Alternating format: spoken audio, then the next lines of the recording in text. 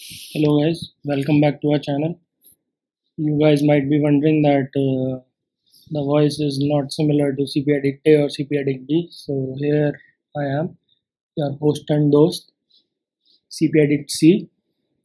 So this is my first video, and today I would be discussing a puzzle asked in a tech giant interview. So the puzzle goes like this, the question. You have to just maximize the number of pieces of cakes after making each cut. So let's note it down. Maximize the number of cake pieces after each cut. And the cake is circular.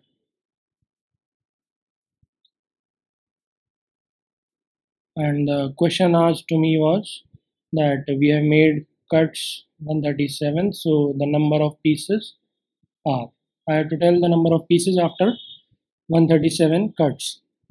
So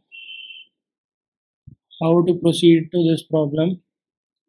The solution to this problem is, let's take an example. Let's say this is the cake, and initially we have not made any cut. So cuts is 0 and pieces are 1. Now we'll start making a cut. After one cut. So we have made one cut, pieces come out to be 2.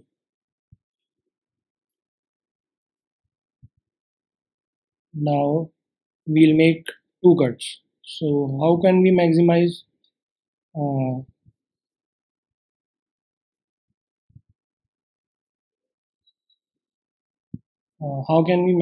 the number of pieces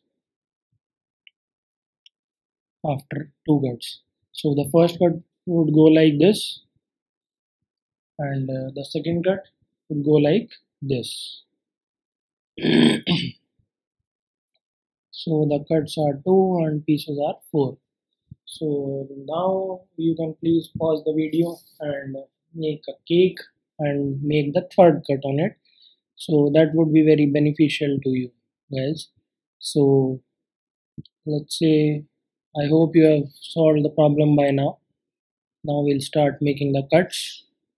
The first cut, second cut, and you guys might be wondering that we can make a cut like this, passing from the center, but that would give us only 6 pieces of cakes.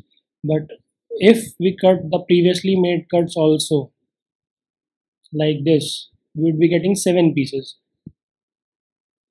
Okay, got the point? We have to cut all the previously made cuts by us, so we would be getting 7 pieces. Cut is third cut and number of pieces are 7. So now we would like to derive the formula for the nth cut. So we'll try to write some of the equations for first cut. Let's say for 0 cut, pieces are 1, first cut, second cut, third cut. Pieces are 2, pieces are 4. Now the number of pieces comes out to be 7. So you can see that, find out some pattern in this. You have to add this to this, this to this, and this to this. Okay, so you have to add the cut number to the previously made pieces to get the number of pieces of the current cut. Okay, so now we can derive the recurrence relation from these above equations like this. Now we'll be writing the recurrence relations.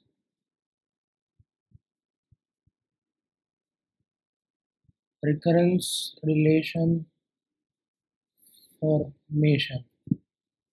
Okay, so for nth cut, we would require to be the smaller problem to be solved plus the number of pieces. So similarly it goes like this only. F of n minus 1 is equals to f of n minus 2 plus n minus 1. It goes on like this till the base case is arrived, and the base cases goes like this. F of 1 would be equal to f of 0 plus 1, and f of 0 is 1. Okay, so the number of cuts is 0, so we only have one cake piece. Now we would be adding all these terms, so this every term would get cut. This will cut by this by this, so both the sides will only be left with f of n would be equal to n plus n minus 1 plus n minus 2 and so on, 1 plus 1.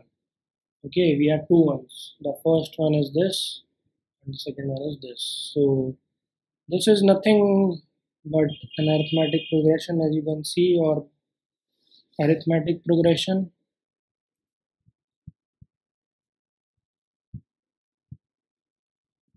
with a as 1 and common difference as 1, or sum of first n natural numbers, which is equals to n into n plus 1 by 2 plus 1. Okay, so which comes out to be n square plus n plus 2 by 2. So with the help of this arithmetic progression formula, we could get the solution for any cut in O of 1 time. So the question asked to me was for cuts made were 137. I have to give them the number of pieces. So the answer would be 137 into 138 divided by 2 plus 1. So let's now see who comes out to be the first one to give me the solution of this multiplication problem.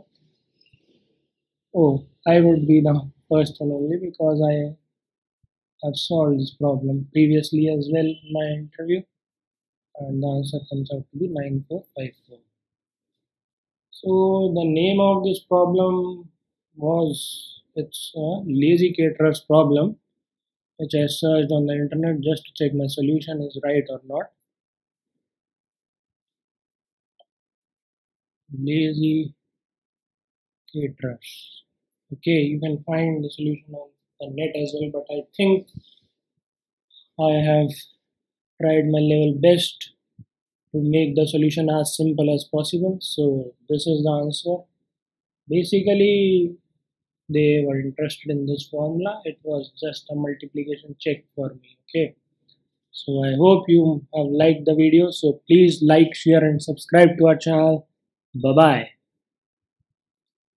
Thank you.